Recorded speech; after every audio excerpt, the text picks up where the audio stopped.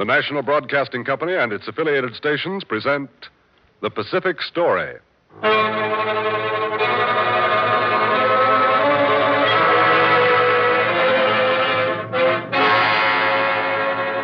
In the mounting fury of world conflict, events in the Pacific are taking on ever greater importance. Here is the story of the Pacific and the millions of people who live around this greatest sea. The drama of the peoples whose destiny is at stake in the Pacific War. Here, as another public service, is the tale of the war in the Pacific and its meaning to us and to the generations to come.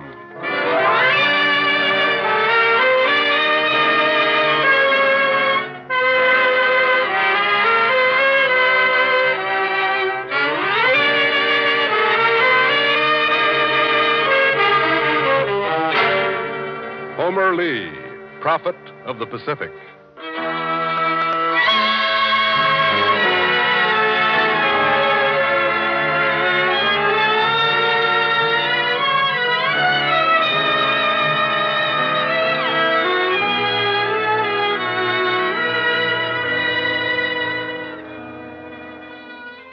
I am a dying man. I can do nothing more for either of our two great countries. I have warned America in my books. I now warn you Chinese in words. China's enemies are its historic pacifism, its political corruption, and Japan. We Americans have the same three enemies. Your new republic, China, like ours, can only be preserved in its beauty and freedom by vigilant swords. It is frightening how clearly this crippled little American sees our dangers. I have never been able to understand why he cares so much about China's cause. No, when he is so truly American. Look, Dr. Sun Yat-sen is talking with him now. Homer Lee has fought for our new Chinese republic, and now at last he has seen his friend Dr. Sun inaugurated as our first president. Look how they talk. Dr. Sun and General Lee are deep friends. It must strike Dr. Sun to the heart to see him so ill. He knows he can do nothing to help him. And Homer Lee knows that, too. They say he and his wife will go back to America soon. He is so ill. So ill. Such a frail little hunchback. And yet, such a military genius. Look, there is his wife with him. She is almost leading him. His eyesight is almost gone. And yet, he sees things so clearly. He sees things so clearly. As I set down these words now, I recall how ill Homer Lee was when he came back to America. I went out to Santa Monica to see him. We were old friends. I remembered, as I saw him lying there, how he had said while we were in college together. A man never dies until his work is finished. I sat there looking down at his feeble little hunchbacked body and wondered if his work was finished. He had gone one way after our college days, and I'd gone another. I had become a newspaper man, and he had become perhaps the foremost military genius of our time. He had written a book that had frightened millions and stirred a world controversy. His military counsel had been sought by the German Kaiser, by Lord Roberts, Field Marshal of Britain. And he had been chief military advisor to Dr. Sun Yat-sen. And yet, to me, he was still what we had called him in college, Little Scrunchneck. While we were at Stanford University in the late 90s, he hung big military maps on the walls of his room, and... You're certainly in good spirits today, Homer. Yes, yesterday you were in the dumps. Well, just look at the map. Everything's going well. Well, who's fighting whom today? The Chinese rebels against the forces of the Manchu Empress. Uh-huh. And who's ahead? Well, the Chinese rebels are. You see these colored pins here and here? Yeah? Well, these pins here represent the rebels, and these represent the forces of the Manchus. What's the purpose of this war, Homer? Why, to free the Chinese from their Manchu rulers. Homer, where do you get all your ideas for these wars? You know, one day you have China and the United States against Germany and Japan. The next day you've got Germany against England. The evidence is all around us. that these wars are coming. Oh, Homer, please. They're coming as sure as you're standing there. And that's why I've worked out this civil war campaign against the Manchu Dowager Empress. But what's the purpose? All great careers are carved out by the sword. I'm going to carve out mine that way, too. With the sword? Well, how can you? My hunchback is no hindrance to me. Remember Byron in Greece? He was club-footed. Yes, but Byron was a poet, and you're a... China will be my Greece. You'll probably get your head cut off in China. Oh, they'll have an awfully hard time finding my neck. You'd better forget about China, Homer. No. I'm leaving school. I'm going to China. You're going to China? Ooh, what for? I'm going to topple the Manchus from their ancient dragon throne.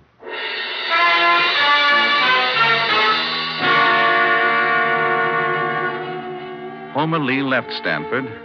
We found out that the China Reform Association in San Francisco had sent him to China as a secret military agent. On his way across the Pacific, he kept his eyes open. He made notes on Hawaii and Guam and the Philippines, on how they could be attacked and defended. In China, he rallied several thousand ragged, pigtailed Chinese and marched on the palace of the Empress Dowager in Peking. Great numbers of white men, women, and children were besieged in the compounds and the legations. When the United States troops marched into Peking and the siege was lifted, the defenders of the compounds saw a strange sight. At the head of the Chinese volunteers was a frail... Is that a white man there? In the uniform of a Chinese general? Yes, that little hunchback. Yes, he's white. Can he be a real general of the Chinese army? He has the gold star of the emperor around his neck. If you could call that a neck. And those gold epaulets. Look at the size of them. Look at that sword he's carrying. Why, it's as big as he is. What is this? The triumphal entry of the victors or a comic opera? Those Chinese following him don't look as if they think it's very comic. Neither does he. Little Scrunchneck had gone to China to topple the Manchus off the dragon throne. He was heartbroken when the Empress Dowager bought peace from the powers and retained her throne. Alone, he made his way to Hong Kong. There he met a Chinese who had been a student at Stanford with him. I've given up all hope of reforming the Manchu court, Wang. It cannot be done. The Manchus must go. There is a man here tonight that you must meet. He is of the same opinion as you are. That the Chinese must rise against the throne? Yes. He is a Chinese medical student, a Christian. And he is at the head of a great underground society. It is working day and night for the revolution. Who is he, Wang? His name is Sun Yat-sen. Sun Yat-sen. I think he is here in this group tonight. Do you see him here? Yes. Yes, there he is. Right over there. That man? Yes. Shall I take you over and introduce you? Oh, yes. Let's go over and talk with him. I'd like to learn about him. Yes, you are the only ones that are coming here, and I don't know why. Dr. Sun Yat-sen, may I present Homer Lee? Ah, Mr. Lee, how do you do? How do you do, Dr. Sun? Mr. Lee and I were students together at Stanford University. Oh, yes, at Palo Alto in California. Yes, sir. Dr. Sun, I should like to throw in my lot with you. I believe your ideas will succeed. Thank you. We shall need all the support we can get. Perhaps we can speak more another time. We appreciate your interest and shall be glad to have you attend our meetings. Oh, thank you, Dr. Sun. If you'll excuse me now, I must go. Yes, of course, Mr. Lee. So soon, Homer? Oh, yes, Wang. I'll see you again in a few days. Bye. Goodbye. Wong, who is that little hunchback? A missionary student? Oh, no, Dr. Sun. He is one of the most brilliant, perhaps the most brilliant military genius now alive. What? He is a perfect master of modern warfare. And he has offered to throw in his lot with me. What is his name? His name is Homer Lee. I must talk to him. Come on, perhaps we can catch him. We had difficulty in finding you, Homer. You got away from the meeting so quickly. Oh, yes, I wanted to think. Mr. Lee, in case I should succeed in my movement, and if my countrymen gave me the power to do so, I would make you my chief military advisor. Make me your chief military advisor now, Dr. Sun, and you will succeed. Little Scrunchneck became Sun Yat-sen's military advisor. But the secret agents of the Empress trailed them down and stalked them for death. they escaped to Japan. And there for months, they tried to win support for the Chinese revolutionary movement. It seems that every effort we've made here has failed. The influential Japanese have not said no, Dr. Sun. They've simply evaded giving us help. They will never help us. I'm beginning to understand the Japanese mind. The Japanese do not want a strong, modern, united China. The Japanese do not want any nation, except themselves, to be strong, modern, united.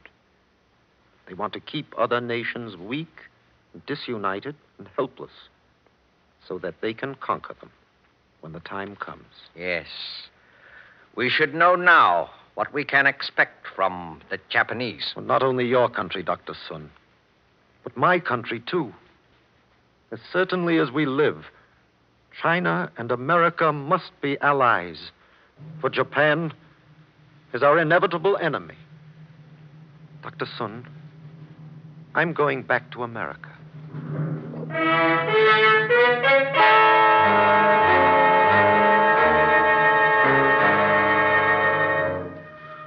Homer Lee came back to Los Angeles in his uniform of a Chinese general.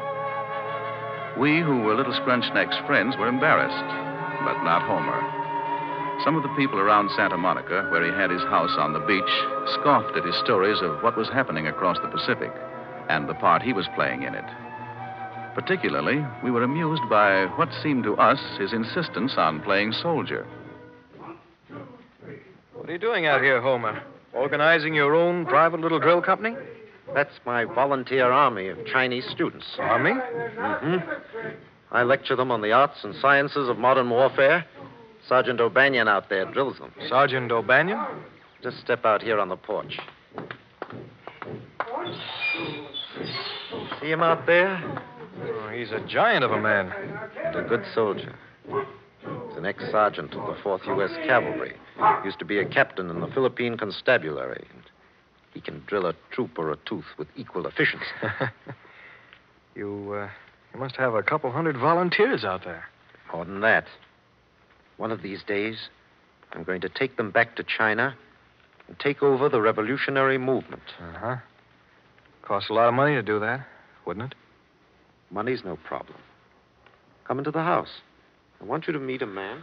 Most of us scoffed until we discovered that some of the most distinguished Chinese of that day had come there to confer with him.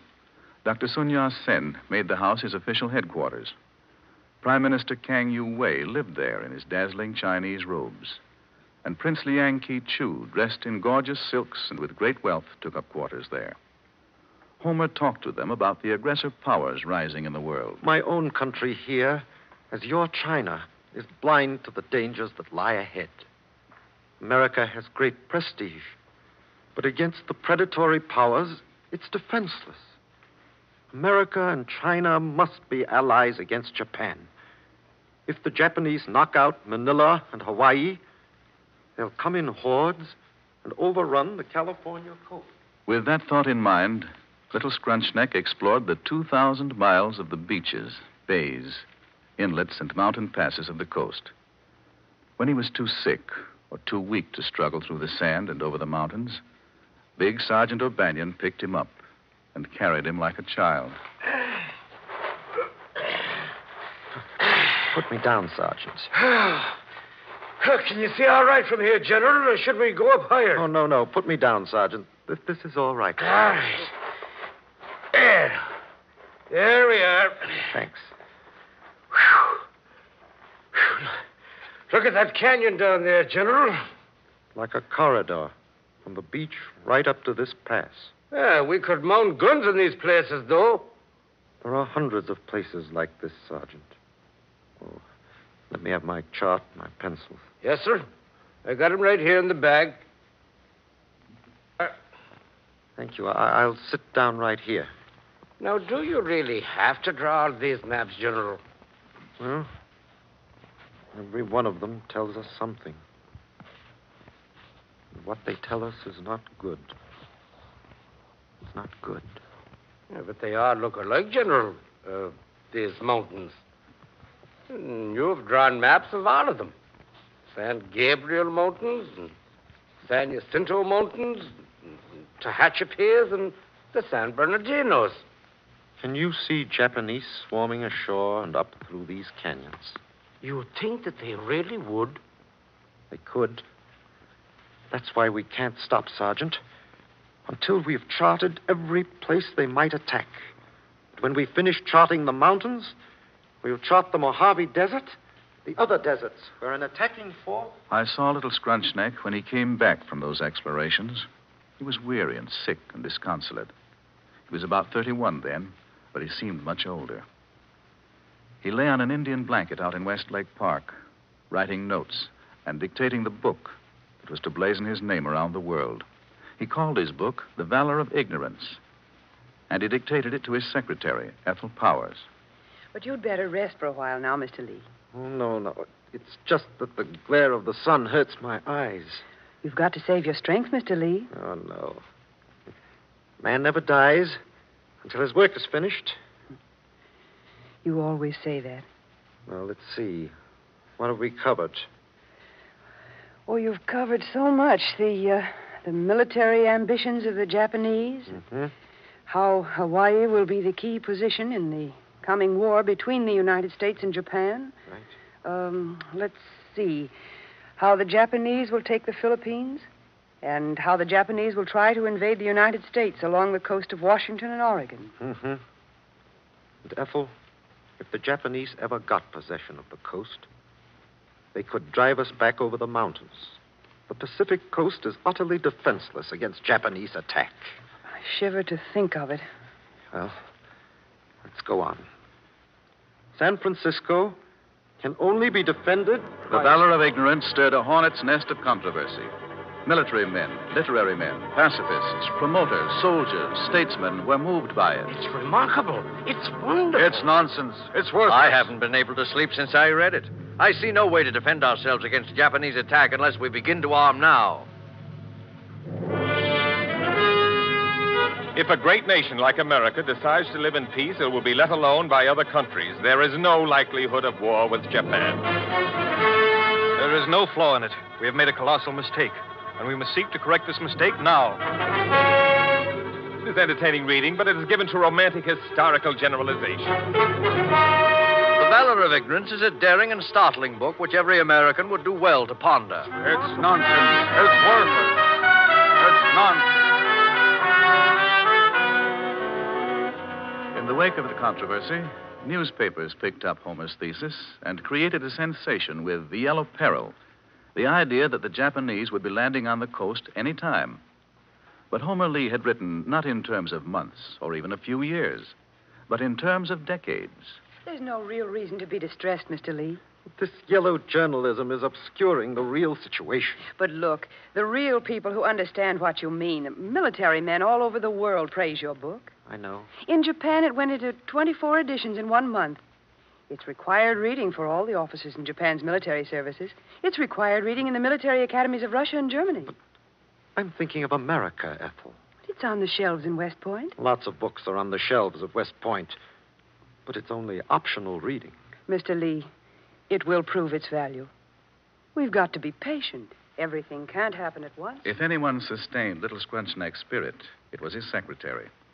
Ethel Powers became Homer's eyes, as big Sergeant O'Banion was his body. And she was right about the valor of ignorance proving its value.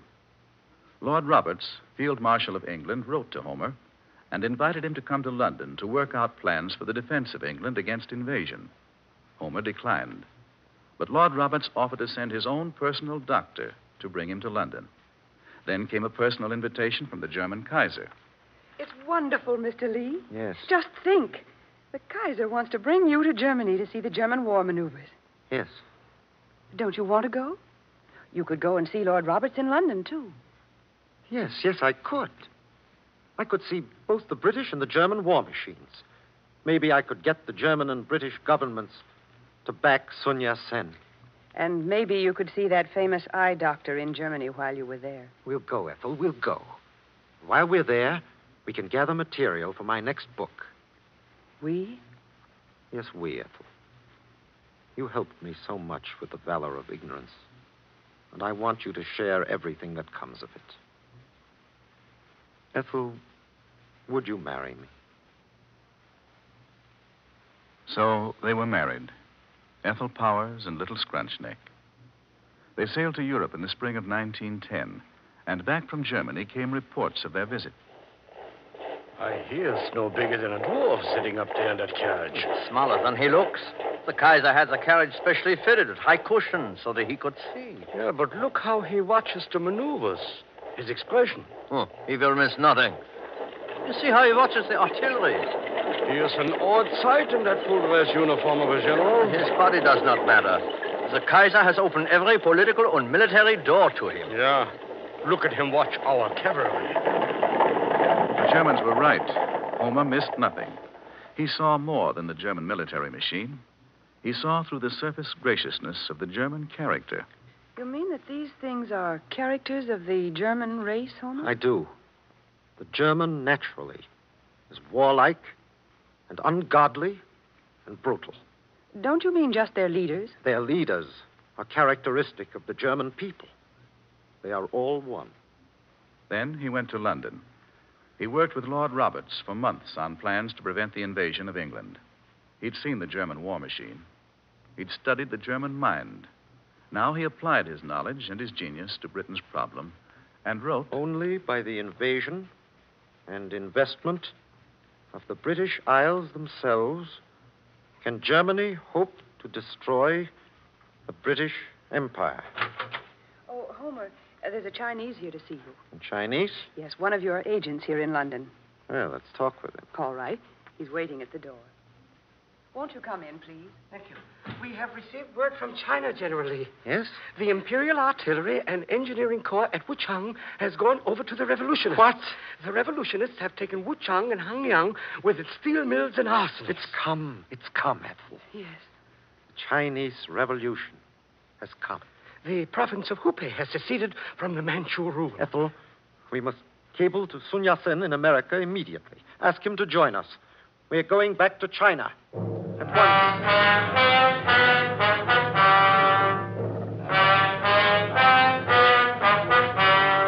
As your physician, my advice to you, General Lee, is that you forego your journey to China at this time. But this is what I've been waiting for all my life. You're a very sick man. This time, the Manchus will be toppled off the dragon throne. Well, let's not go now, Homer. We can go when you're better. If you go now, General Lee, it may cost you your life. Man never dies until his work is finished.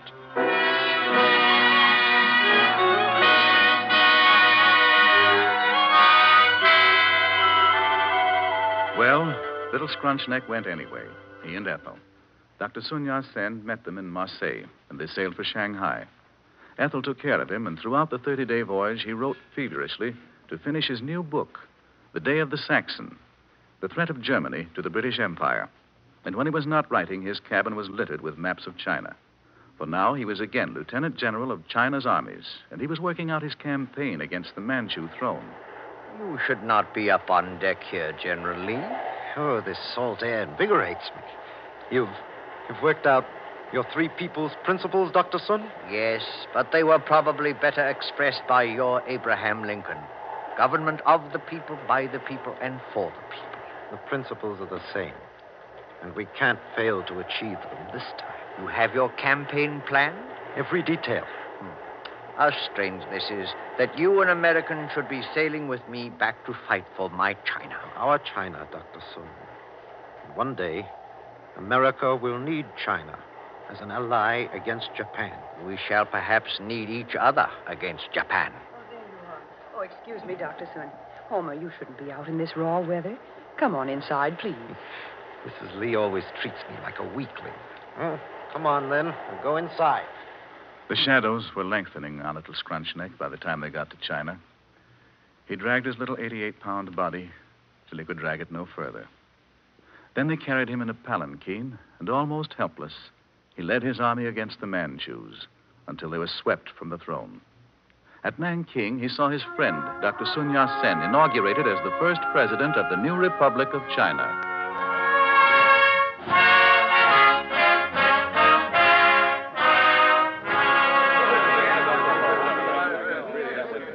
Congratulations, my deepest congratulations to you, Dr. Sun. Thank you, General. Do you know the song the band just played? I know. It was God Be With You Till We Meet Again, wasn't it? Yes. The first part of our task is done. I cannot express all that China owes you, General Lee.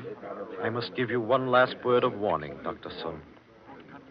Free China will die unless there arises from her the militant spirit of another martial monk.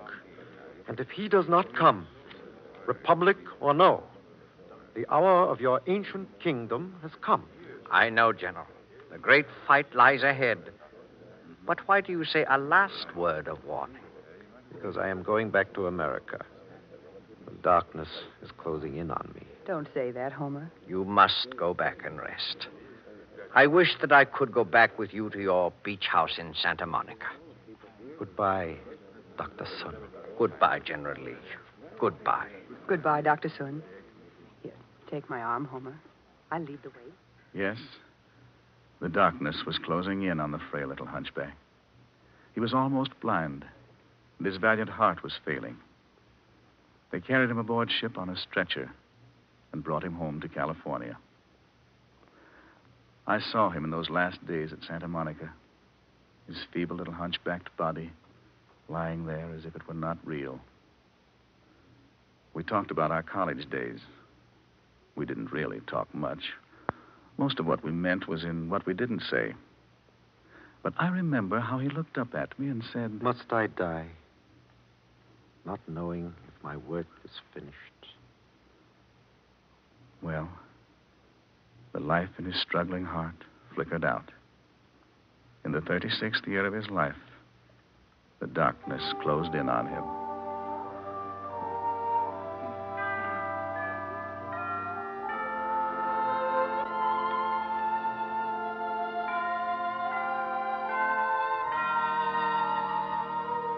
Little Scrunchneck. In the hushed, eloquent hours before the last words were said over him, his poor little body lay dressed in his resplendent uniform, with his long sword at peace at his side.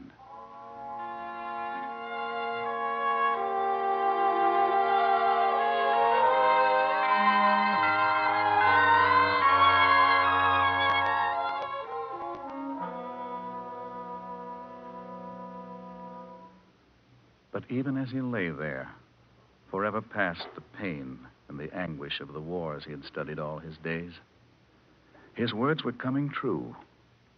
He had seen with almost mystic insight forces were already at work in the world, spawning World War I, and as its sequel, World War II. The distant drums were throbbing, and 2 years after his death, Germany was at England's throat. The world was engulfed in World War I. 20 years later, Adolf Hitler was to steal 2 paragraphs from The Valor of Ignorance and put them into his own book, Mein Kampf. And 30 years later, the Japanese were to strike at Hawaii, were to invade the Philippines at precisely the place he had foreseen, were to sweep like a mighty tidal wave of destruction through the Pacific, and were to be fought by China and America as allies. For Homer Lee, with his failing eyes, had seen far beyond the vision of mortal man.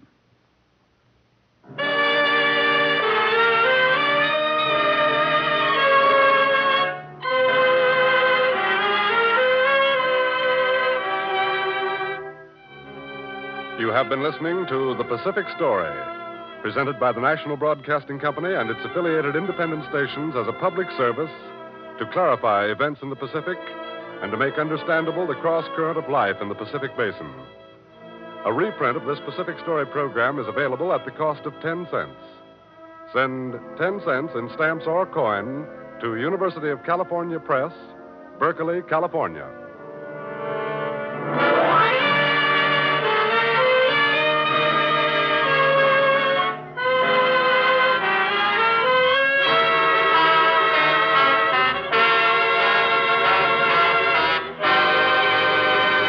The Pacific Story is written and directed by Arnold Marquis.